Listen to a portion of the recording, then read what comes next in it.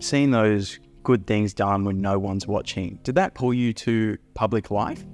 Yeah, and it's actually really weird, of course, because politics, you do try and do good things, and then there's always pressure to try and advertise the good things you've done, to be re-elected. And I always feel quite self-conscious about that, because I don't think you should do good things for reward. I think you should do them just because they're the right thing to do. It's a tricky position though, because yeah, you've got to be out doing the right things, but if no one knows about the success you're having, especially for the environment, being able to share with people the good stuff that you're doing helps you get back in office, but also helps share and empower everyone else at home. So how do you balance that? I think comfort people, people want to know that their government is doing the right thing, that their local member of parliament is standing up for what they believe in. But it's a balance. And the truth is that nothing good ever happens because one person made it happen.